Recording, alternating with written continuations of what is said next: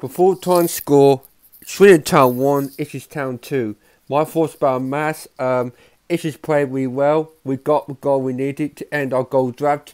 2 goals for Norwood, and I had to say the Swindon goal, Cornell shouldn't hold on to the ball but waiting for his legs. He should have done a lot better, but we hang on for the win, and great win for Ipswich Town.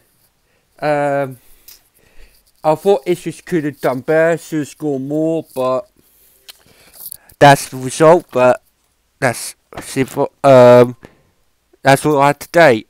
Ipswich Town's next game is away to Shrewsbury Town on the 4th of May.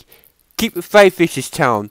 Oh, I won't be there on the 4th of May towards soon because I'll be busy. I'm out all day. So my next match will be 8th of May.